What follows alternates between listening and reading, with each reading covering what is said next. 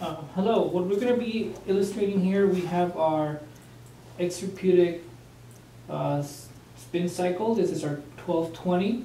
We're going to be showing you how to connect the left pedal to the left side of the bike. We have here our left pedal, which if you happen to look at the crank connection here, it's actually engraved a L for left, as well as the crank will actually have a L for left as well.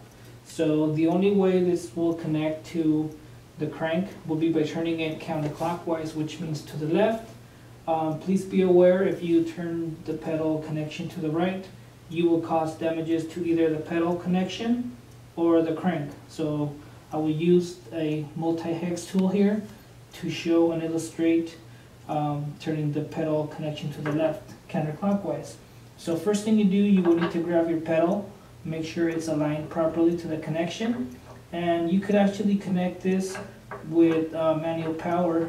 This will be connected all the way through, but I'll stop right here and use the multi-hex tool to illustrate that I'm actually turning counterclockwise so that this connection will be made correctly here.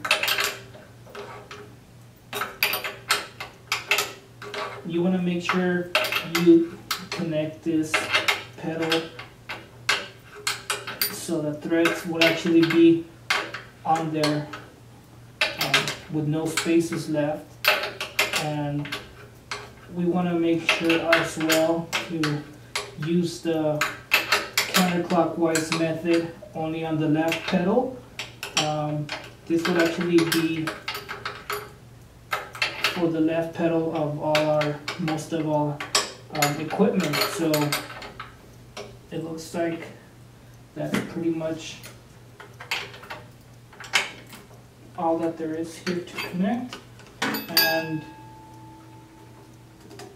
that's pretty much it. This shows you the connection of the left pedal to the left crank of our extraputic 1220 spin cycle.